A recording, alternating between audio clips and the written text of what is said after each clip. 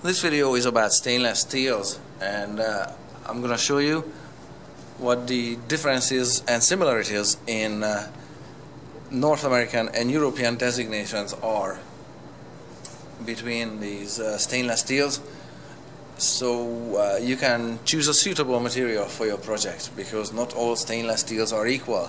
Actually, they are vastly different. First off, just briefly, stainless steels are steels, and that means that they all contain iron and they all contain carbon, and the amounts they contain is prescribed and regulated. Manufacturers are not at liberty to make anything and market it as stainless steel. By definition, it is only stainless if it contains at least 10.5% chromium, and that's by weight in North American standards. Stainless steels in both set of standards are either have austenitic crystal structure or martensitic crystal structure.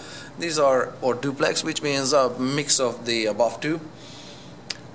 These crystal lattice structures are similar to the crystal structures water takes when it freezes. It can be just ice or it can be snowflake, and snowflakes are all different. They can be hexagonal, they can be needle-like, so and those different snowflakes have different crystal lattice structure. So can steel have different crystal lattice structures. So, and some of the other elements that are added to stainless steel, come on over to the periodic table here. Some of the other elements, so here is carbon, here is iron, most often chromium, nickel and vanadium are the ones that are added to stainless steels, and two of the bad guys that are always specified are phosphorus and sulfur, because they just make things worse and make stainless steel or any steel weaker. So come on over here to the designations and I'll show you. I'm gonna show you an example on knives. So my wife bought a set of knives, and this was sold as X39 knife, and it also has those numbers CR13 on it. You can see the steel name in the European designation, and you can see the North American designation on it. So X39 is the same as 420.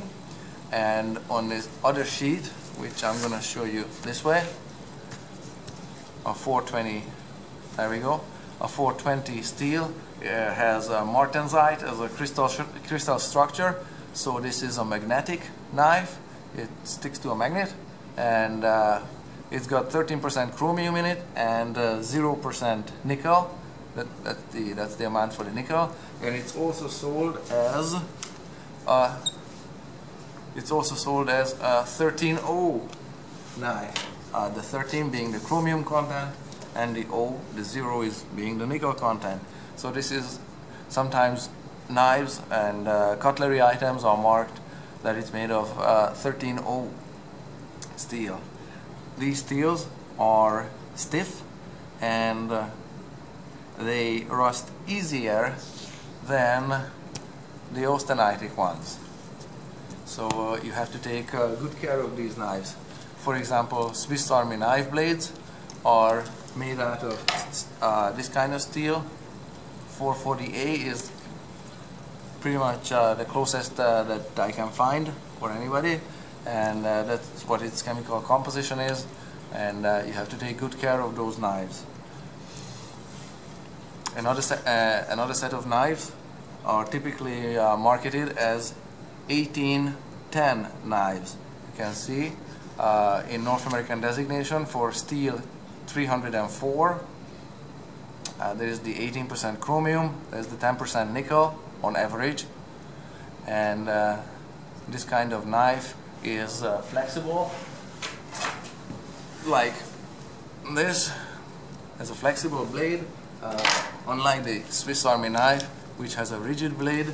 And I have a small bracket here to show this is also 304 steel, and it's absolutely not magnetic. So if you're planning to hang it on a knife holder that has a magnet on it, it's not gonna work, because 1810 steels are austenitic for their crystal structure, and austenite is non-magnetic. That's what I wanted to show you about these steels, so you have a better idea what to expect when it comes to steel items and cutlery. Oh, one more thing, many of the sinks, kitchen sinks and industrial kitchen equipment is made out of 304 or 316 steel. If it's marketed that way, you can find their European equivalent there on the other sheet. And likewise, they are extremely rust resistant and chemical resistant, soft, fairly soft, so you can't really make a knife out of them that holds an edge without special, like this one, without special serration, because the serration is doing the cutting action on this knife, because the edge really doesn't hold that well. So don't try to make a chisel out of austenitic steel, because it won't work very well for you, it won't last. You're gonna have to resharpen it all the time. So those are the basic ideas that I want to share with regards to stainless steels.